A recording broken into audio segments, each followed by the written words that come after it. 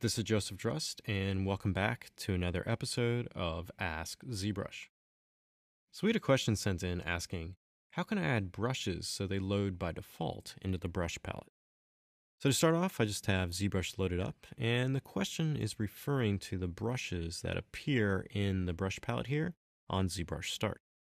So how can I go by, say, adding some brushes that I downloaded online, or even adding some of the brushes that live in the brush area of Lightbox, so that these load by default into the brush palette on ZBrush Start?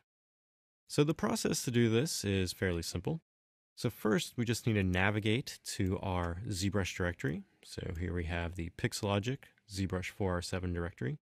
And in here, we need to go to Z Startup and then Brush Presets. Now, whatever you have in this Brush Presets folder is going to load into this brush palette here on Start.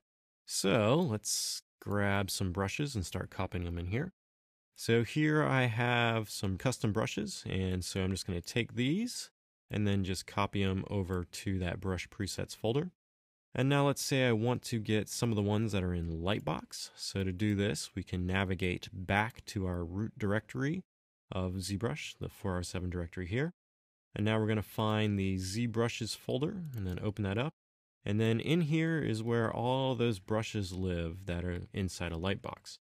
We can navigate here to, say, the Smooth folder here. And I'm going to grab, say, Smooth Directional, Smooth Stronger, Smooth Peaks, and Smooth Valleys. And now I'm just going to copy those guys. And now I'm going to go back to the ZBrush directory, go back to that Z Startup area, go back to Brush Presets, and then paste those in there.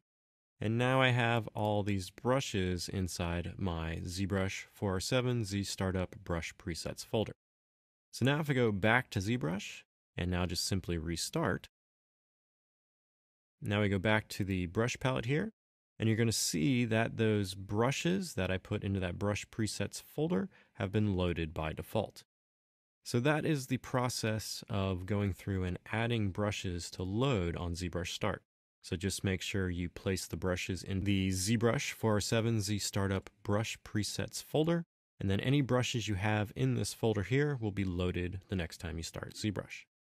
So if you have any other questions related to ZBrush pipelines or processes, please use the hashtag AskZBrush on Twitter.